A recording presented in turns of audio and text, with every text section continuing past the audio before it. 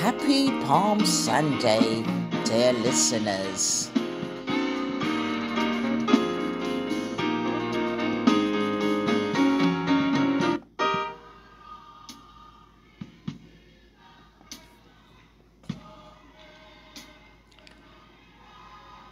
Today, Palm Sunday, also known as Passion Sunday, is a significant day in the Christian calendar.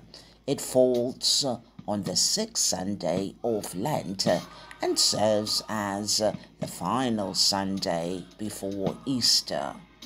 Palm Sunday commemorates Jesus' triumphant entry into Jerusalem.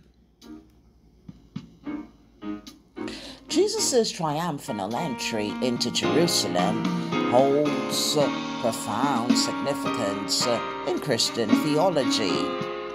The event fulfilled the ancient prophecy from the book of Zechariah 9 verse 9. Rejoice greatly, O daughter of Zion.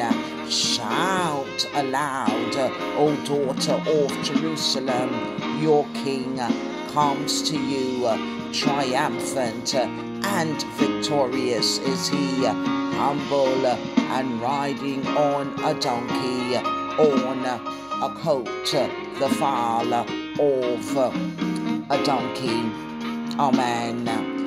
Jesus intentionally chose to enter Jerusalem in this manner to emphasize his identity as the long-awaited Messiah and King. Jesus rode into Jerusalem on a donkey, a humble and peaceful mode of transportation. This act symbolized his gentleness, servanthood, and non-violent approach. The people's response, waving palm branches and shouting Hosanna, reflected their recognition of him as the promised king.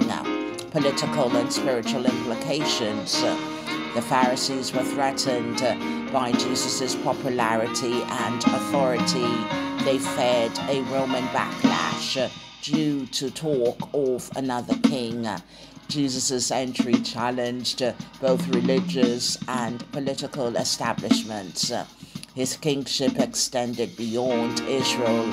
It signified universal rule, bringing peace to all nations.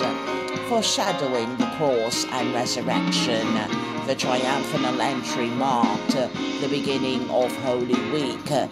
The enthusiastic crowds anticipated a political revolution, but Jesus had a different mission.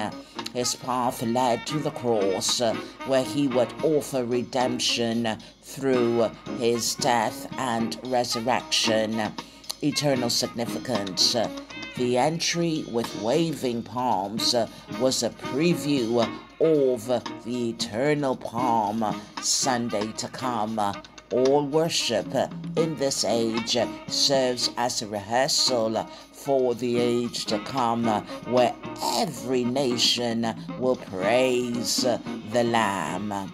My listener, in essence, Jesus' entry into Jerusalem was a pivotal moment, a declaration of his kingship, a fulfillment of prophecy, and a prelude to the ultimate victory over sin and death.